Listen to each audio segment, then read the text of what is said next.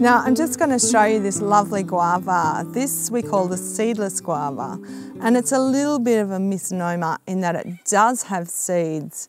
The reason it's called a seedless guava is because it has very few seeds and they're edible, so they're not hard like some guava seeds can be.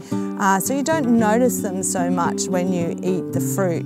So it appears to be seedless, although it does actually have some seeds in it. So you can see there's just a few in the centre. If you don't like them, it's quite easy to just take that centre bit out of the fruit, just like an apple core.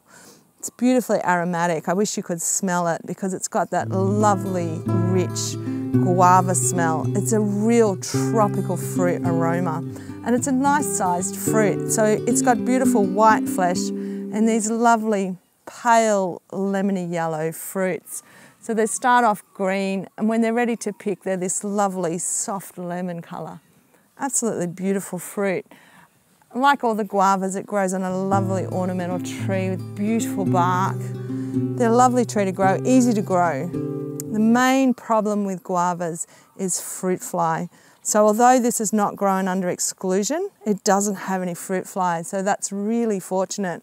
We have got netting over this tree, but certainly not under exclusion. If you have this in your garden, the best way to get clean fruit like this is by netting your tree. So once it starts to set, just put a fruit fly exclusion net over your tree. You'll be picking these beautiful fruit. They're really lovely, eaten fresh.